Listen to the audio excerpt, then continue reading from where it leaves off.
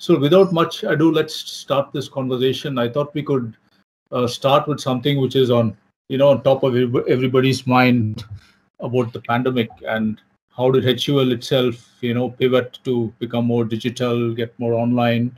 What are the challenges? And so how did you tackle the pandemic? That's the top of everybody's mind. Okay. It was very interesting, Vinay, because we set up a crisis team even before WH declared it as a pandemic. But we set up a crisis team not anticipating that the pandemic will spread to India, but we set Right. up the crisis team to manage the disruptions that will come in because we were importing certain chemicals from China. Yeah, with the benefit of hindsight, is had we anticipated, we could have got a benefit of a few weeks to prepare ourselves. But we went in for lockdown a week before the government announced the lockdown. We went in for work from home before the government announced the lockdown.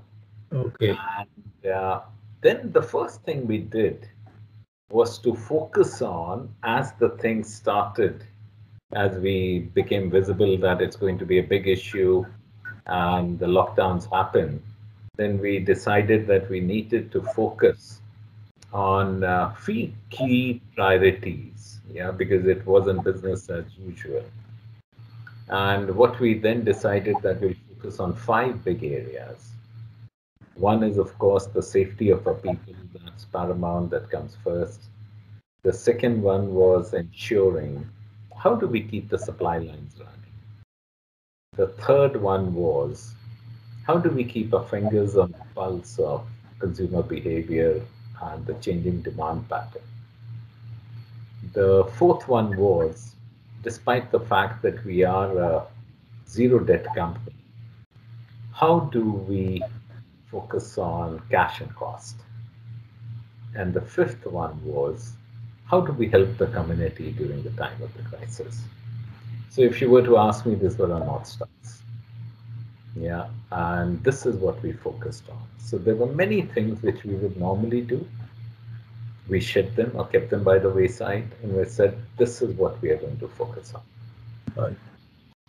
And over the last 18 months, we have also built new muscles. And today, if I look at it from a lens of safety of our people, we have 60 full-time doctors. We have about 45 state-of-the-art ambulances. During the second wave, we had set up about 30 isolation centers. Right. And when we saw that medical oxygen would become a big issue in the country, which was in April of this year, we airlifted 5,500 oxygen concentrators. A few hundred were kept for our own ecosystem, but the majority of them were deployed in about 10 cities on you could borrow, use, and return basis free of cost to the people. We partnered with Portia. Right. So one was this focus. Then the focus shifted to vaccination as vaccination became available. And what we decided is we have not only to vaccinate our own people, their families, but also people who work in outer core, with our distributors, with our 2P, 3P suppliers, and also the over a lakh Shakti Amans that we have, the micro entrepreneurs in India. So we Right. took upon ourselves the responsibility of vaccinating 300,000 people. And we're pleased with the progress that has happened. If I look at my inner core, unless you have reasons to not get vaccinated, say for instance, you were infected and you're waiting for a certain period to get over, all our people have now got at least one vaccination. And I think by end of September, a large section of our people would have got the second dose as well. And I believe that either as a nation or as a corporation, there is no investment today which gives better return than vaccination. So it's extremely important that we take all possible steps to get vaccinated as quickly as possible. Sure. So what did it do to HUL in the marketplace in terms of, forcing you to go more digital? Was there a digital pivot? What happened You, in the you know, market? thankfully, what happened was that we had started working, Vinay, on reimagining HUL about 5 years back. And this was all about bringing data technology center stage. And what this has done, the pandemic, has accelerated the journey. Let me give you an example. We were always have been for the last 4 5 years, we've been working on how do we help the humble grocer digitize and bring in more technology. So we had started working on Shikhar app, where a retailer can place an order even when a salesman is not able to visit them, or when the salesman beat doesn't come and the stock gets over. Yeah, that was the philosophy, how we started developing a Shikhar app.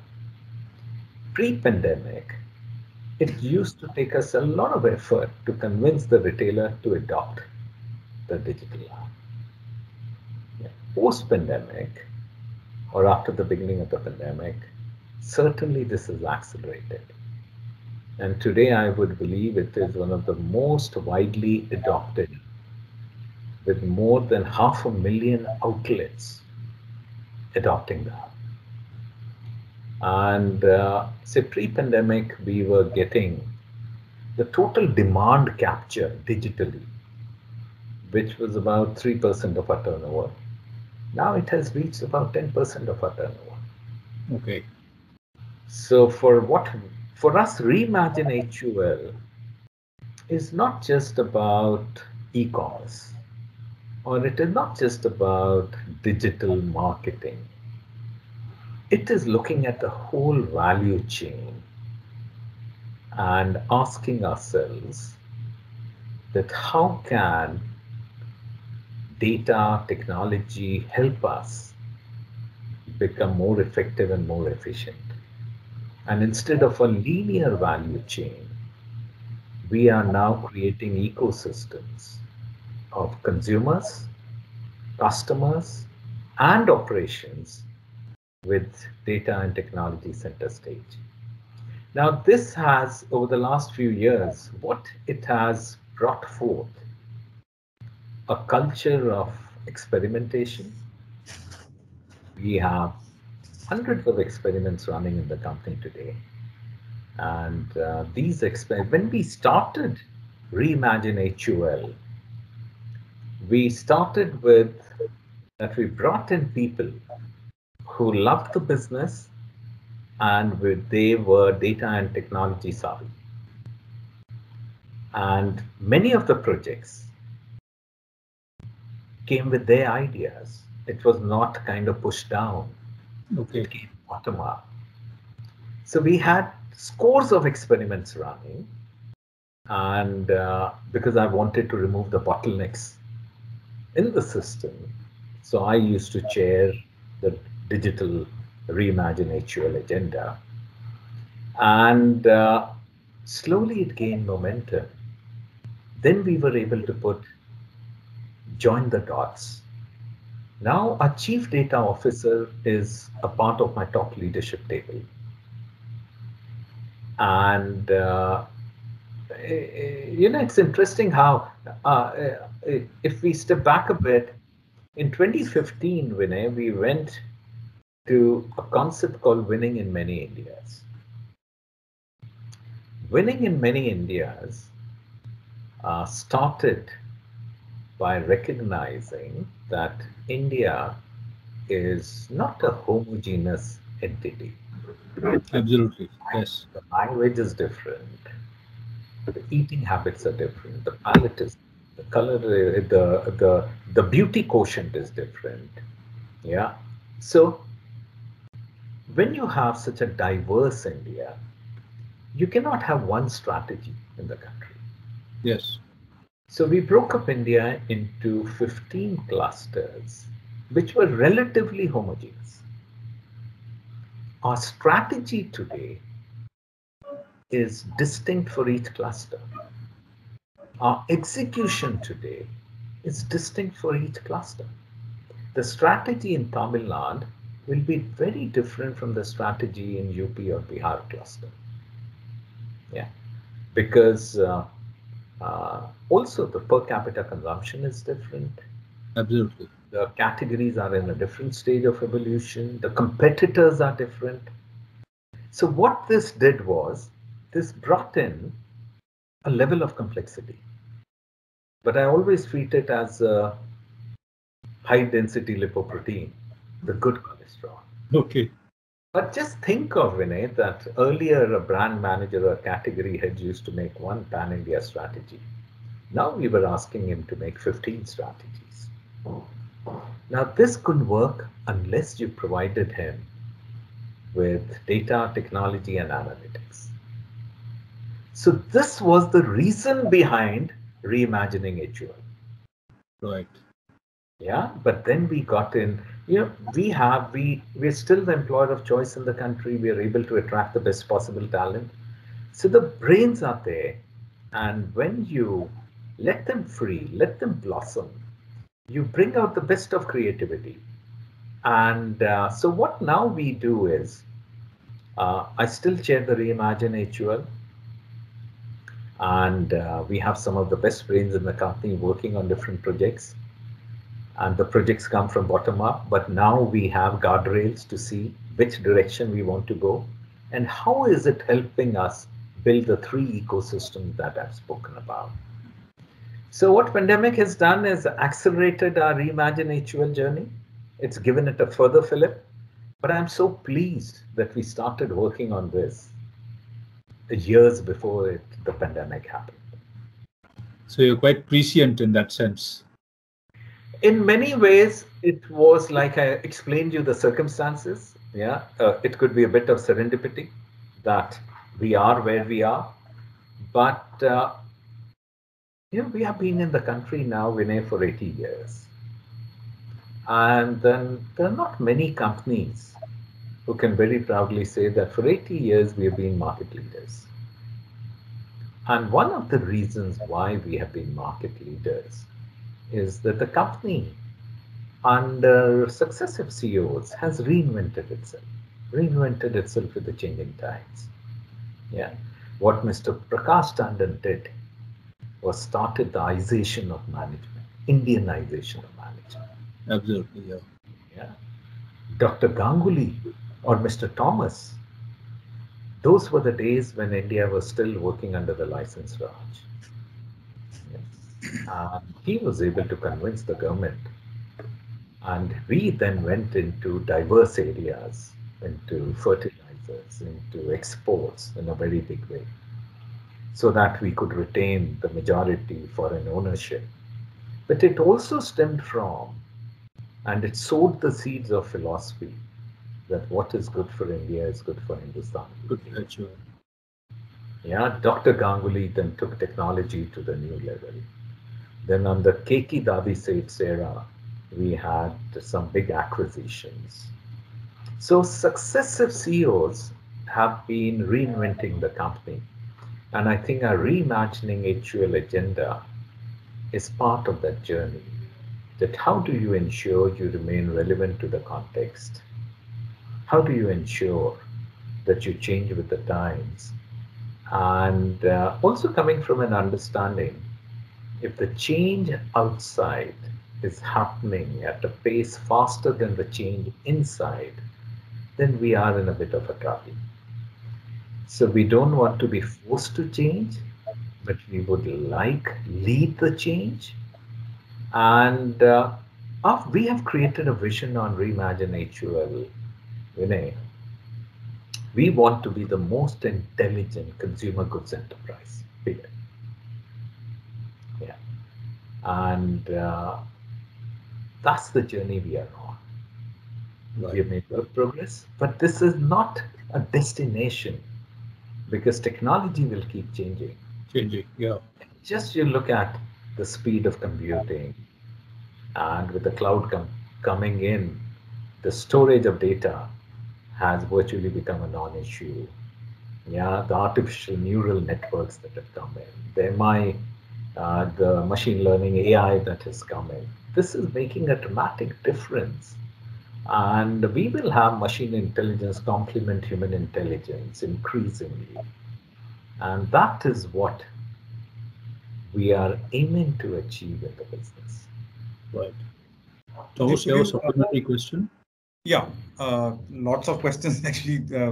Yeah, because yeah, Sanjiv, a couple of questions to begin with. One, you said you sort of laid the foundation of this with this reimagine HUL strategy, but I'm sure even you wouldn't have sort of foreseen something like the pandemic, coming and disrupting business in any way, right? So.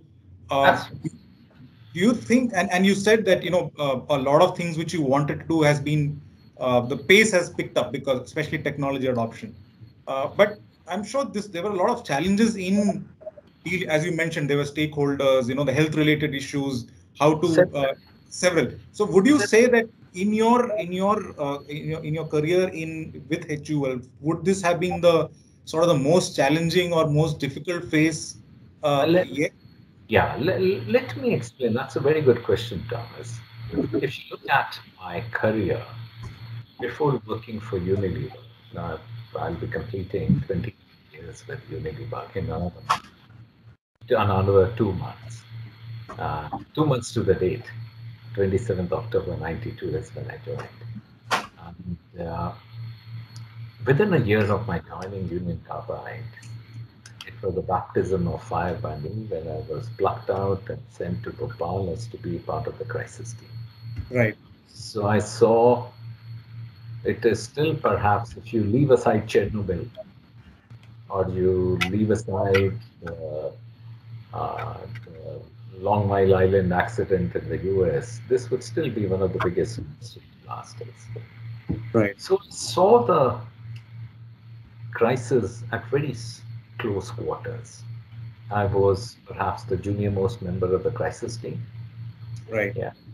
But it was, while the tragedy was of huge proportions because a lot of lives had been lost, but as an experience, it was an experience of a lifetime. Yeah, is seeing at close quarters the responsibilities of a corporation, how you react to a crisis, how you lead the team during a crisis, how do you engage with the communities during the crisis. So a lot of things got instilled in me during those days. When I was chairman of Unilever Bangladesh, that was during the time of the second Gulf War. And there was a lot of an antagonism against Western companies. Right. Yeah, because there was a feeling that the war was unjust, unfair. And we were the lightning rod as being one of the largest multinational Western companies in the Bangladesh. So one had to steer that. Then when I became chairman of North Africa, Middle East, it was the Arab Spring. Right. 2 years into my role, I had to face Arab Spring, and I still remember it started all from Tunisia. Remember the Tunisia, yes. vendor in Tunis? Vendor who set himself on fire. That's right. And it engulfed the entire region. And it spread from Tunisia to Libya to Algeria to Egypt. Then it even moved to Saudi Arabia, Bahrain, and my whole region was up in flames. And so I had to battle that crisis. And just to give you that, because to an extent I was battle hardened over the Right. years, dealing Right. with several crises. That was a period we had a big business in Egypt. And Egypt was a telling example because what had happened is before the Muslim Brotherhood took over and before Mubarak was overthrown, that was a period of complete anarchy in the country. Right. Even the police had vacated the barracks. There was nothing over there. Yeah, there was no banks were open, no ATMs were open, no cash was there. During that, and we had pretty big operations in Egypt. During that period, when many of the global companies used to attribute crisis in Middle East to the soft results, we grew double digit in Egypt. We did many things which were counterintuitive. But at the core of it was looking after our people. Right. Now, what we did, Thomas, is we went to our wholesalers and we asked them that how much cash can you spare? They were very happy to lend it to Unilever, to give it to Unilever because they were worried about the safety of the cash. We made small packets and our people went and distributed cash, not just to our own people, but also to people who worked for our distributors, our loaders, unloaders, salesmen, and everyone. We went to big warehouses, collected as much food as we could and brought it to our factories. Whoever was running out of food, they could come to the factory and collect the food. It wasn't the police who was protecting our factory. The factories were being burned down. It was our own workers working on their own, 3 shifts a day, protecting the factory. Which was the first factory to start operations? We were the first factory to start up. I'll give you a very interesting incident. When I was running the region, I was based out of Dubai, but I had 4 managing directors. One of them was based in Cairo, Alexandria, and he was looking after my Mashreq region, which was Egypt, Levant, Iraq, Sudan, that part. A wonderful guy called Khalid Fahid. And during the height of this crisis, I asked Khalid, I want you to build a revised business plan. So first he thought I was joking and he laughed it out. What revision? We don't even know whether our factory will remain or not. I said, no, don't worry about that. Go and make an aggressive business plan. He came and presented me a plan which required additional investment of about €1 million. I said, no, I'm not looking at tweaking around the edges. I want you to make a seriously aggressive plan. And I said, Khalid, I'm not joking. You make that plan. We will execute it. If we win, the credit is yours. If the money goes waste, the responsibility is mine. Let's do it. When others were stopping advertising, we were all over the television. When others were reducing distribution, we were increasing distribution. Just think of it. During those days, the only thing people were doing was sitting on front of the television. Nothing else. Right. And what were they watching? Only Unilever ads. So during that period, we grew double digit during the height of the crisis. Right. So in many ways, I would say, Thomas, that Unilever, look at my journey. I was chairman in Bangladesh, which was a business that time less than €500 million. Then I became chairman of Philippines, which was €1 billion. Then I became chairman of North Africa, Middle East, which was 20 countries from Oman in the east to Morocco in the west, and much bigger than €1 billion. So Unilever has been training me and getting me ready for bigger jobs. Right. So I think one thing which, if immodestly I have to say, if a crisis hits me, it doesn't faze me. Right.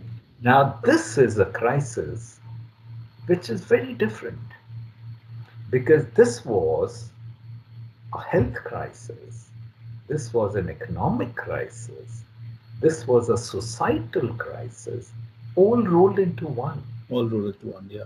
True. So it was a very different dimension. But I think the philosophy, Thomas, that look after the people and people will look after the business. Right. It held true during the Arab Spring. For me, it held true now. I'll give you a very interesting example. During the first lockdown, we were all safely ensconced in our homes. Right. But the nation needed soaps and sanitizers. Our factories were running. And I've been doing several virtual visits to factories. Say in the last 3-4 months, I would have visited 25 of my factories. Okay. And I was speaking to a worker and I asked him, आपको डर नहीं लगता factory में आते हो? So he had some very nice things to tell me. Yeah, and here, he is not someone who is using a management jargon. Right. Yeah, he said कि मेरे घर वालों को डर लगता है ज़्यादा. And he said कि जो हमारे सेफ्टी है कंपनी में, ये मेरे घर से भी मुझे फैक्ट्री में ज़्यादा सेफ रखता है. And then his telling remark was कि साहब मैं तो साबुन बनाता हूँ, इससे देश की सुरक्षा होगी. Just think of it. Yeah.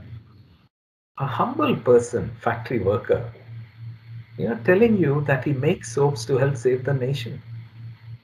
That's purpose in life. Right. That's what makes you walk that extra mile. Right. And I think that's the kind of spirit we have embedded in our people. I'll give you another example. During the second wave, which was brutal for the nation, Yes. and doctors were under severe stress. Even though we have 60 doctors, but it was all about organizing. First is monitoring the health, then whoever fell infected, depending on the seriousness, moving them to hospital. Hospital beds were not easily available. Then medicines, organized. So they were under severe stress. So then we decided we need to supplement them. So we asked for volunteers. We had over 100 volunteers who we call them as nightingales. They worked 24 hours a day to help supplement the efforts of the doctors. And we were not looking just after our people. We were looking after the people, their families, the outer core, and also many neighbors. Whoever needed help. I have heard stories about people saying we were up the whole night finding a bed for our people in hospital. I know of a person who drove 400 kilometers to take an oxygen concentrator for his colleague. That's the kind of spirit you bring in if you are a purpose-led company. And people realize that, you have to step up and you have to help the nation, help the community and do your best. So in many ways, while the times were tough, we also saw the best of HUL. Right. When you came in 2013, and since we are sort of looking back to your career and how your experiences came about, so one of the things when you came, or a couple of things that when you came in, people were saying was that, Sanjiv is not a typical HUL leader. I mean, you're not seeing the India market. You're not a typical marketing guy. So did you have to do something different, or? See, first is those people who made those statements did not know me. Right. Yeah. Now, as a CEO, I think one important bit is you need to be a good businessman. You need to have a very good understanding of different levers of business, different functions of business. In my career, though I'm a chartered accountant by training, I've worked in sales, I've worked in finance, I've worked in marketing, I've worked in supply chain, I've worked in mergers and acquisition.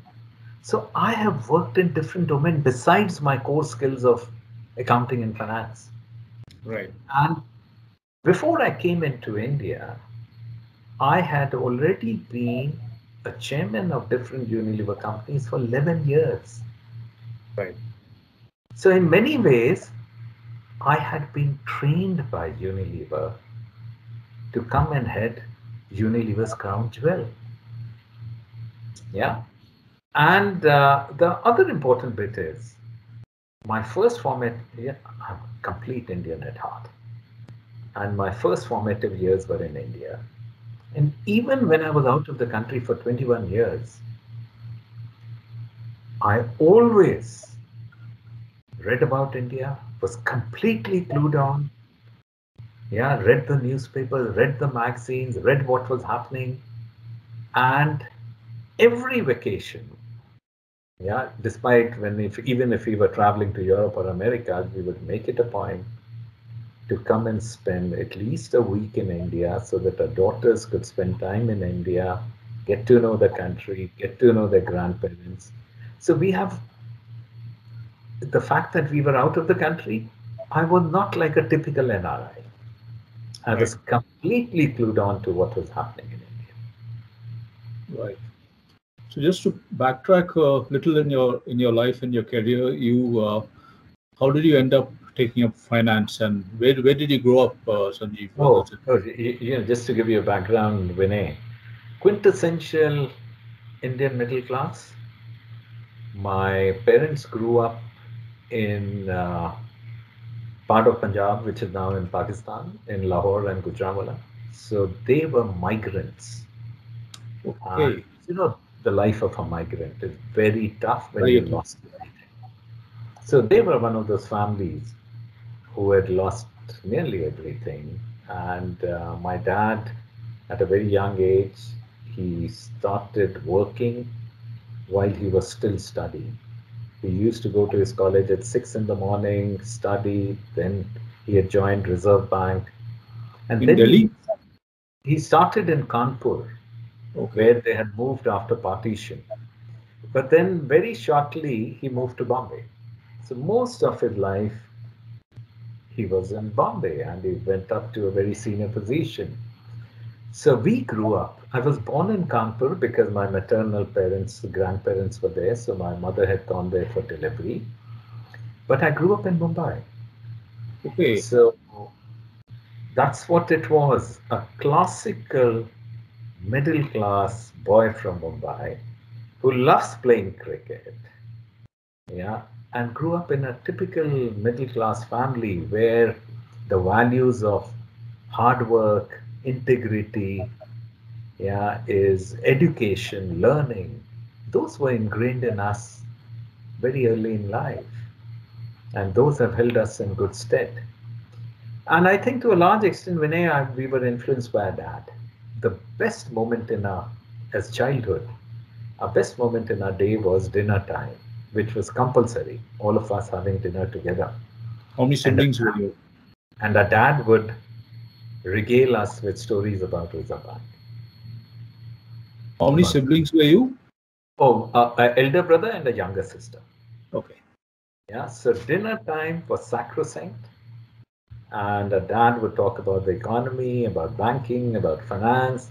And I think that's where the seed of becoming a finance person grew.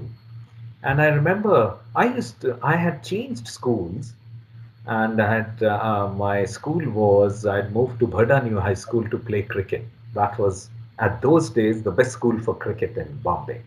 Yeah, we had some Vijay Merchant and all from those schools, just to give you an idea. And that was a school with amazing talent in cricket. And I realized very soon thereafter that, hey man, I don't have the kind of talent to make it big.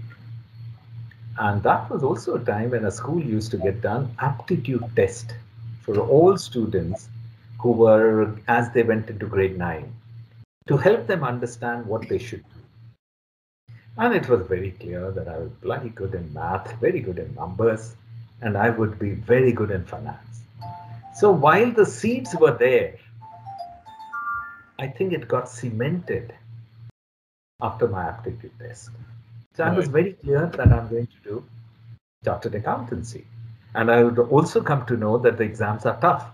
So it was a kind of a challenge for me. If it's a tough exam, I have to crack it.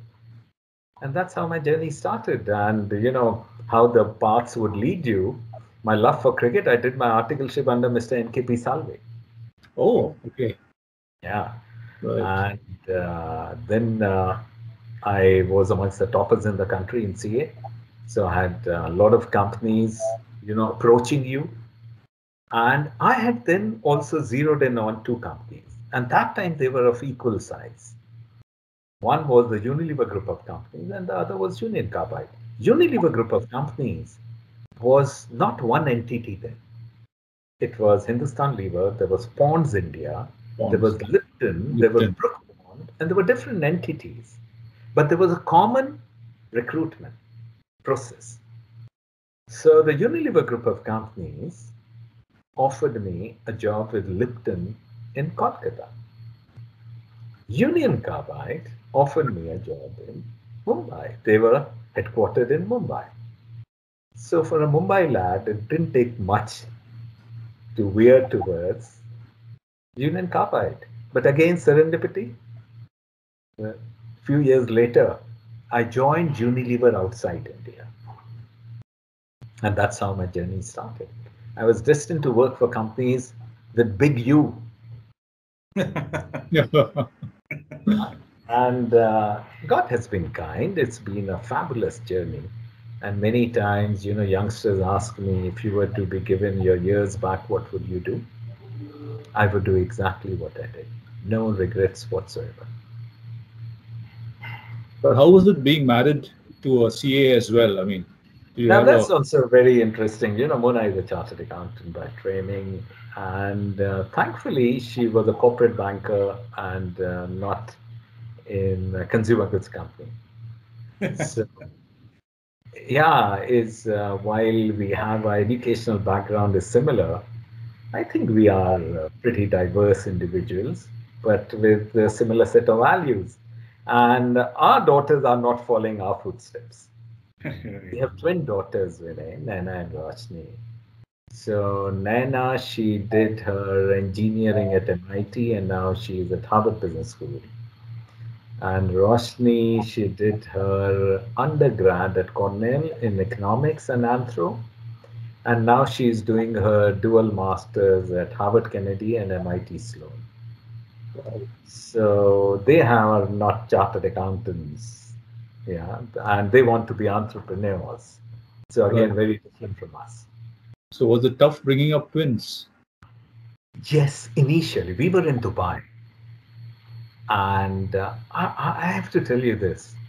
You know, we were to go for sonography, and Mona and I went, and there was this Al Zahra hospital in Dubai where the sonography was done, and there was this English nurse who came out running, took my hand and took me inside and showed me the screen and pointed to two blips and said, "You're going to be a father of twins."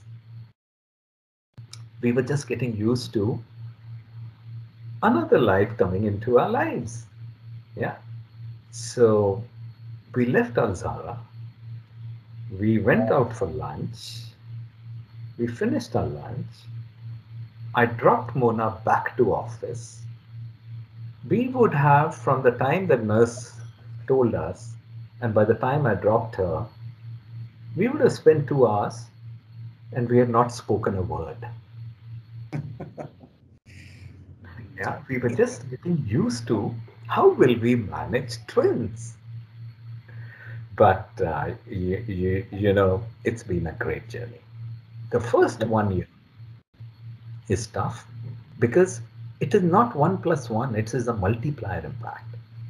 One baby would sleep, the other would get up. The other would sleep, other would get up. So Right. yeah, it was very tough, and we didn't have our mothers with us. But thankfully, we got some very good help. And after the 1 year, then it became lovely. You know, it's a very special bond the twins have, which is very exceptional.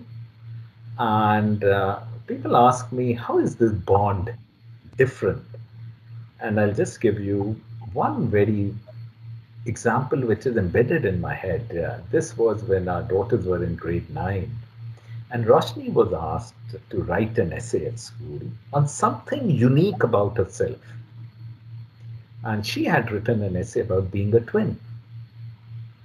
And there was 1, 2 lines which were so profound. Roshni had written, "I get upset when my twin sister does better in class than me, but I get more upset when I get more marks than her." That's a paradox. Yeah. Absolutely. But that is what being a twin is. Competitive, but then they really look out for each other. Do they look alike? They are, see, they are identical twins from a medical sense, but, and also they grew up in a similar family. So for many strangers, they would look very similar, but for us, there are very clear differences. When our girls were to go to college, Vinay, they decided to split up the Ivy League amongst themselves. I'll apply to this set of colleges, you apply to this set of colleges, because they didn't want to go in the same college. They were very clear they wanted to establish their own identity. And I think it has been the right thing. When they were in school, they were often referred to as the Mehta twins. Okay. Yeah, but now they have their own set of, they also have many common friends. Right now, again, fate has brought them together in Boston.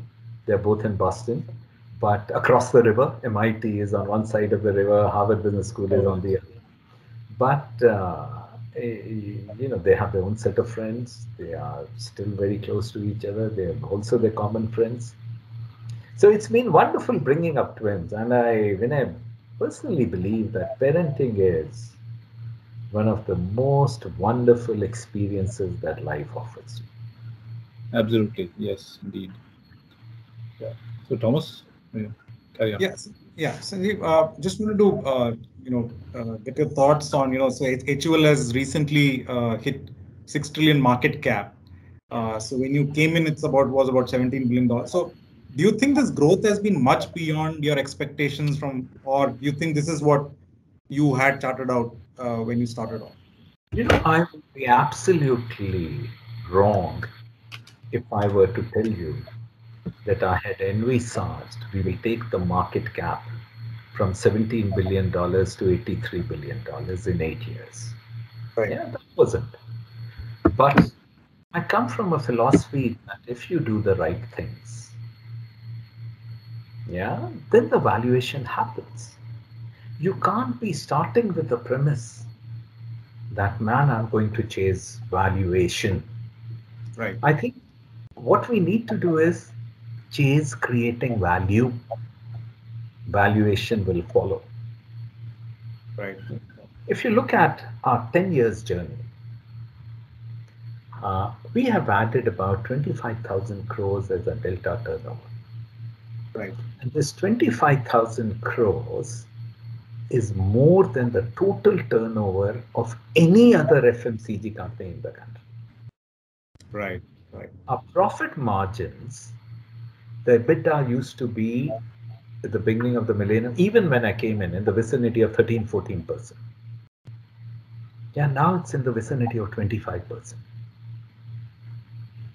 And the third axis of a value creation model is capital velocity, a return on capital employed.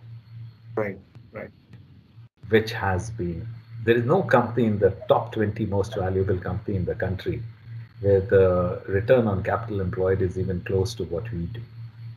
So growth, margin, and capital velocity, that has been the mantra of creating value. And as Unilever, we always play the long-term game. Right. Yeah, if there is a great quarter, we are not exuberant. And if there is not so great quarter, we don't get into depression. Right. And I would never do things with an eye of giving a boost to the stock price. No. We will do things which are fundamentally right and good for the long-term health of the business. And that has what has driven us to do the right things, which has resulted in very good returns for the shareholders. Right. But my obsession is not with the stock market. Yeah, my obsession is with consumers. How can I create value for them? How can I delight them? Right. Yeah, how can we be a better version of ourselves? That's what makes us drive. And when you get up in the morning, that's what gives you energy. I think the stock valuation is a result of what we do. Fair enough. Right. So, Right. yeah. Vinay, go ahead. So, Mr. Sanjeev, do you see that during this past 2 years, consumers and consumerism has changed dramatically? Perhaps See, may not change again. now there is some very good question, Vinay. The way I would look at it is there are some behaviors which have been adopted at a faster scale, which are bound to stay. There are some behaviors which are transient in nature. Let me explain a bit. Say, if you look at it from a lens of health and wellness, I think there is a growing consciousness today that you have to look after your physical health, your emotional health, your mental well being. And this is something which is bound to remain. Even the younger generation have become far more conscious about the mental health, about the physical health, and what you eat, what you do, hygiene, for instance. You know, it used to take us, we used to invest huge amount of money in market development, in taking the message of hand wash to villages across the country. Thanks to the pandemic, now people are adopting it, and I think this is bound to stay. When you look at shopping habits, there are two things which have stood out. One is e-commerce, the other is the renaissance of the humble grocer, the neighborhood store. Right. Yes.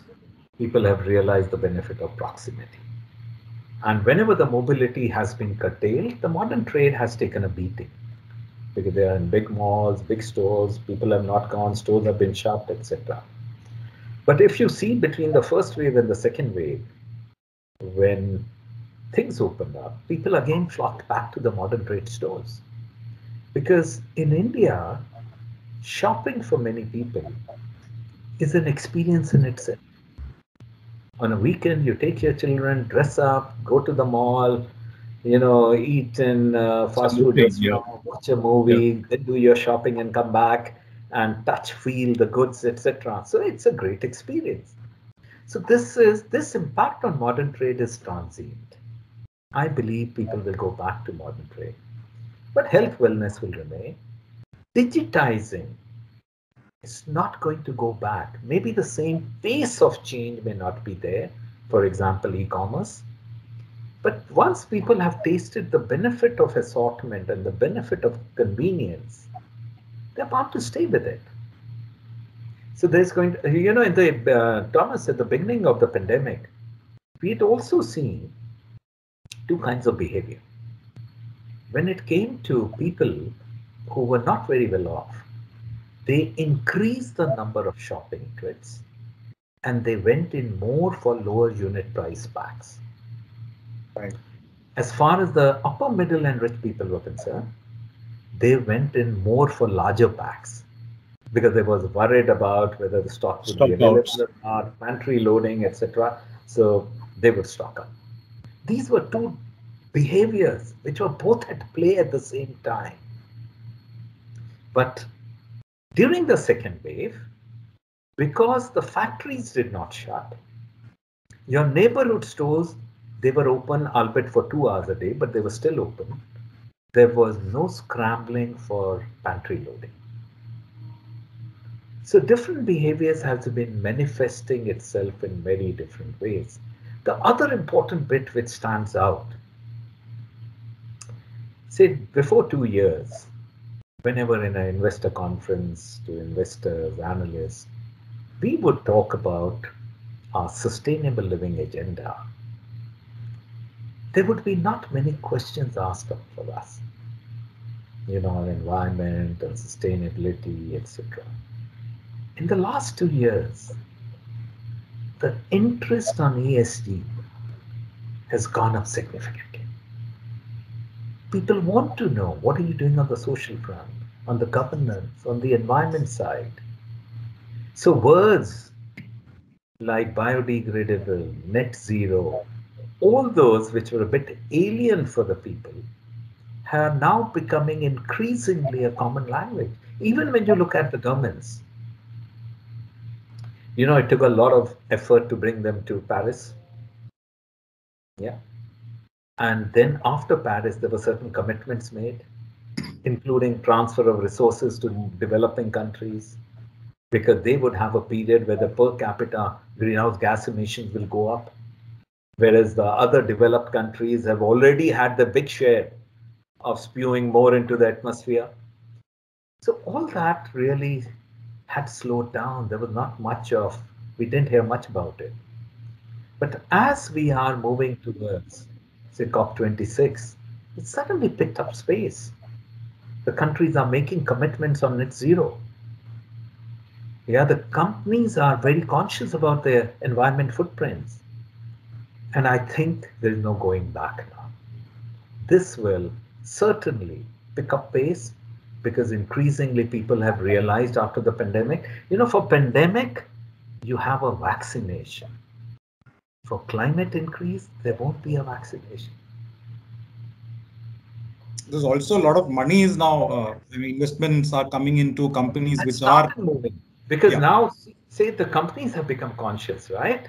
right, If you look at the roundtable, the business roundtable in the US, right, who all these years lived by the Milton Friedman philosophy of business is business, they have now come back to recognizing that they need to play a bigger role in environment and in the social agenda. right. So consequently, there is a lot of pressure on hedge funds, on big venture capitalists, that they need to put in money, recognizing that this is an integral part of the agenda. Sanjeev, you Right. mentioned about experiments, and you spoke about how digital AI, machine learning is becoming core to some of what you're doing. Could you share some of your current experiment, moonshot ideas that you are doing in what areas in terms of adopting these technologies? It's. I'll tell you something. The first thing we did when we started the WIMI journey and when we started the Reimagine HUL journey is create a live wire where disparate data can be brought together and you will be able to slice and dice it on your fingertips. So that was the start of the journey. Then we moved to creating some very powerful models which would enable us to optimize. Should we be playing the levers of price, trade investments, media investments to maximize value and maximize growth? Now, these are all machine learning led models. The more data you have, the better they become. Now we are moving to a stage where every investment we do, we are looking at the attribution to growth. Think of it like this also, Thomas, that in India is a land of grocery stores. Yeah, Right. we have about 10 million stores in the country. We reach millions of stores directly and many more millions indirectly. Now, a store in South Mumbai, a grocery store, and a store in Dahisar, grocery store, should be having completely different assortment. Yeah. In the past, your algorithms were based on what you sold. Right. Now your algorithms are based on who are the consumers living in the vicinity of your store. Right. What would be the living standard measure? What are the categories they've adopted? So what should be the assortment? Right. So you would be able to customize the assortment in each of the millions of stores. That's what data and technology will allow you to do. Yeah. The other is look at it from a lens of personalization, building cohorts. One would be able to do precision marketing at scale. Our digital factory, we are reconfiguring our entire supply chain. Oh, Yeah, the number of factories, the multiple categories that we manufacture in the factories, the number of fulfillment centers and the location, depending on where the demand is. And most of these factories are now highly digitally enabled. There are digital twins of the factories. right, right. And all the maintenance and all are based on predictive maintenance. Interesting. So the value chain, like I was describing, Thomas, which was linear in nature, yeah, plan, source, make, market, deliver, is now becoming more circular, and it is becoming increasingly ecosystems. Very interesting. So is it more just in time? It is increasingly becoming. Our vision would be that what you sell today, we manufacture tomorrow. So that's the vision. It will take some time for us to reach there, but we are progressing towards that. One more thing which we measure very closely, Vinay, is days between runs. Yeah. Earlier you would have longer runs because that's what brought in efficiency. Longer runs would also mean you will have to store inventory. If you look at how do you optimize your supply chain, on one axis, there could be capacity. On the other axis, there could be inventory. And on the third axis, there could be information. If you have information closest to the consumer, then you could optimize on the other two axes. You need lesser inventory and lesser capacity, and you could still ensure a very high rate of fulfillment. Right. So there's real-time information flowing to the factories. That means. Oh yeah, we get daily information, and for a company which reaches 9 out of 10 households in the country, about 95% of the households. And just think of it, we have got thousands of SKU, millions of stores, reaching 95%. The quantum of information we have is massive. In the past, we used to say that the two biggest assets we have are our people and our brands. That's still very relevant because great people make great brands. But now we have added data to it. So it's people, brands, and data. That's what will define HUL of the future. Very interesting. Yeah. We had this question on Baba Ramdev of Patanjali saying is going to be the largest FMCG player. So does he anyway look like dethroning HUL anytime in the future? Okay. First, let me give you my philosophy. It's we respect all our competitors. We do a lot of research on our competitors. Many times I feel, Vinay, we know more about our competitors than the competitors know about themselves. Okay. But our obsession is with consumers, not with competitors. If we do the right thing for the consumers, they will award us with loyalty. Yeah. We have the best possible talent any consumer good company, or for that matter, any company can have in the country. Yeah. With the right people, the right talent, the right brands, the right culture, the right purpose, I'm absolutely certain that the best of HUL is ahead of us. And I am a great believer in the India story. I'm a great believer in the runway that exists for FMCG, and therefore I'm very confident about the prospects of HUL in India. Now, question, will anyone dethrone us? Let me be very categorical, not under my watch. That's good to hear. Right. Prasad, how much time do we have? Or have we already overrun our time? We've overrun, but we can take one more question, Yes. Sanjeev. Yeah. So what does Sanjiv Mehta do when he is not breathing and thinking about HUL? What are See, you a golfer or do you read or I read a lot. I have a wonderful collection. I read all kind of genre books, from philosophical to management to autobiographies. There was a time when I used to also read a lot of fiction. I still love it, but because of paucity of time, there's a trade-off. Then you look at it, what will give you more value? I'm a sports enthusiast. Yeah, I used to play golf, and but now I've kind of have got a hypersensitivity to scare to sun, so I avoid golf. But I'm a very big sports enthusiast, big supporter of the India team.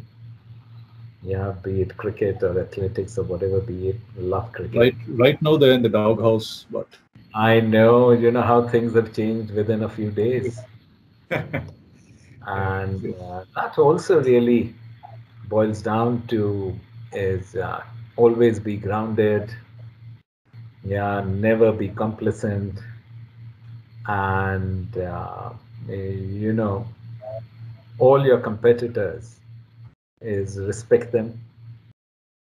So I hope things turn around again. We still have two more tests. It will be fight against the wall to save this test. Unless rain God helps us, it seems like a very difficult position to be in. Absolutely. But the team, like they did in Australia, they bounce back again. Yeah, amazing. Absolutely. One has to accept that this is a great team, even if we lose this test. I think our faith in the team should not go away. We should still back them up. And they have demonstrated time and again their resilience and the ability to come back. Yeah. Yeah, they will come back. And I would like to see that even Virat Kohli regaining his form. Yeah, that's a big one. Yeah. Because that's crucial for the team.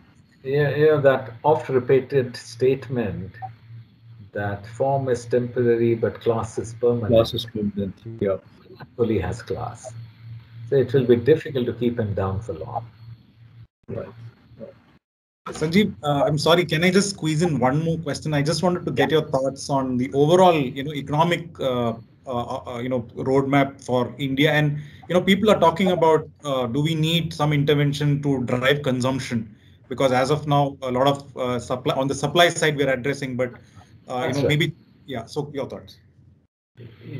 First is the government has done a very good job when it comes to rural consumers, rural poor, with all the interventions of direct transfer of money, free fruit grains, enhancing the outlay on Manrega, MSP increase.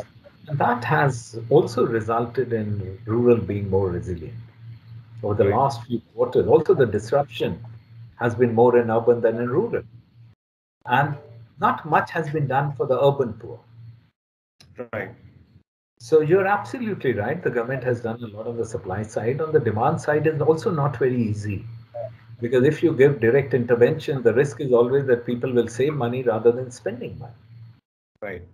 So it's not very easy. But I think one of the things the government should definitely do is have an ability, now that you have biometrics, Aadhaar, etc., to identify the urban poor.